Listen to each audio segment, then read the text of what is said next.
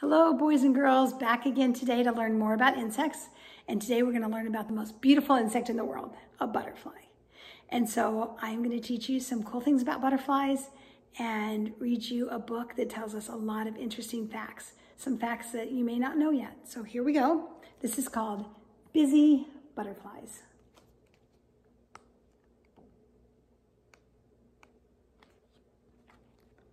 Come into the garden of butterflies. Look at the butterflies fly by. They are all the colors of the rainbow. Butterflies have 4 wings, and they have 2 antennae and 6 legs, and they come in all shapes and patterns.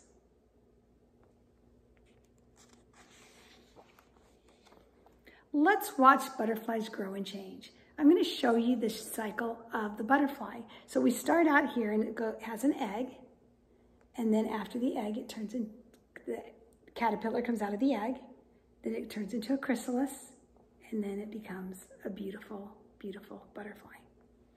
A chrysalis, now that's a new word, so I'm going to tell you what that means. A chrysalis is where a caterpillar changes into a butterfly. It's like a hard shell. A butterfly finds a leaf to lay its eggs on. Some butterflies lay only 1 egg at a time, and some lay a whole bunch of eggs at the same time. And the funny thing is, the eggs are all different too. Some of the eggs are really smooth, some are bumpy, and some actually have like little pokey things. They have like spikes. Kind of crazy, huh? A caterpillar grows inside the egg. So there's an egg, and inside it the caterpillar is growing. And as it grows and grows, then finally it chews a hole into the shell and it wiggles its way out.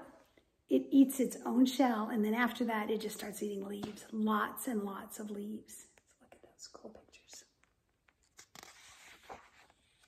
The caterpillar grows and grows, and its skin gets really tight, and then it sheds its skin. And then it gets tight again, and it sheds its skin. And this can happen several times in a caterpillar's life. There was a lady named Maria, and she lived over 300 years ago, and she used to watch caterpillars change into butterflies. And that was one of her favorite things to do. And she drew beautiful pictures of the changes and of the beautiful butterflies. Soon the caterpillar stops eating. It's about to make a big change. So the caterpillar hangs upside down with its head down, and it sheds its skin for the last time. So last time it's going to shed skin, and this time the new skin hardens around it and becomes a chrysalis. The chrysalis splits open, and a butterfly pushes free. It has soft, wet wings. Its wings are warmed by the sun. Slowly they harden and dry. The butterfly flies off for its new life with wings. Look how beautiful. The butterfly eats sweet nectar. And what nectar is, it's just like a sweet juice inside of a flower.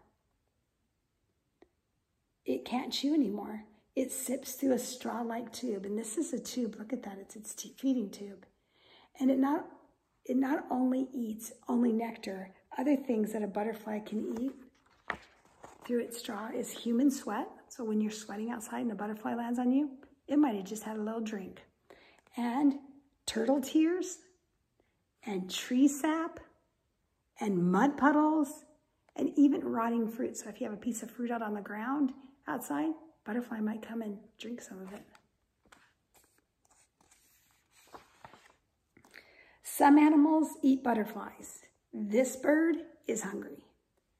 But this butterfly, it's tricky. It can hide. It closes its wings, and it holds still, and it looks just like a dead leaf. Can you see a butterfly anywhere? I can't.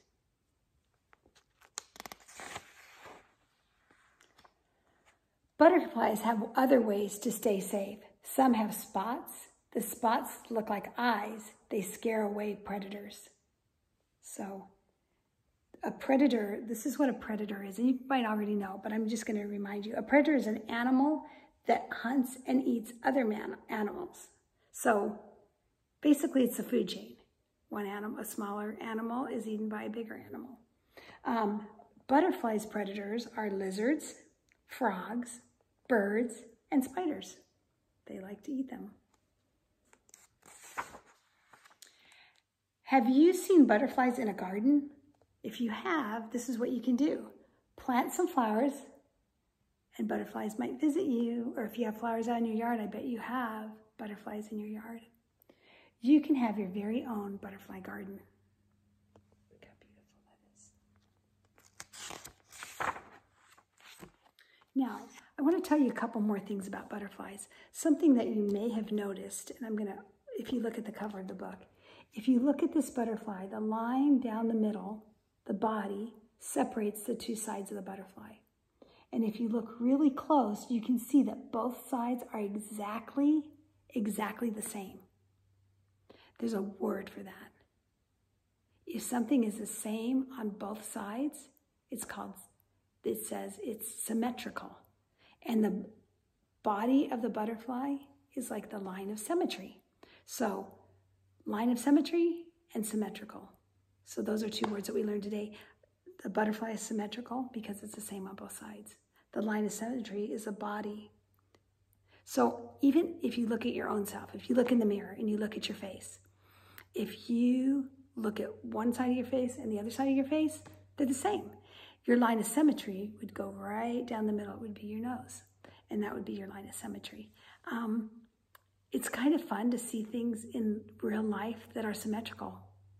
A lot of things are symmetrical, and they're very fun to look at and see. So today, what I want you to do for me, and this will be fun because who doesn't love butterflies? I want you to draw for me a butterfly. I want you to make it symmetrical. Make sure both sides of your butterfly are the same. So if you have, like this one has white down here, then you have to have white down there. If it has blue in the middle, you have to have blue in the middle. Make it look completely symmetrical, but make it your very own. Make it fun. If you are going to be really creative, maybe you don't want to draw it.